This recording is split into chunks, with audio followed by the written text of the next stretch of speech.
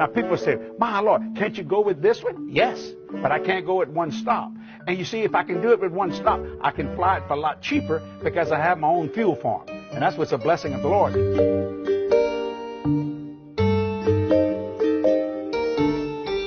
He said, I want you to believe me for a Falcon 7X. So I said, okay. But the first thing I thought of was how I'm going to pay for it. And then that great statement that he told me in 1978 flooded into my mind and said, Jesse, I didn't ask you to pay for it. I asked you to believe for it.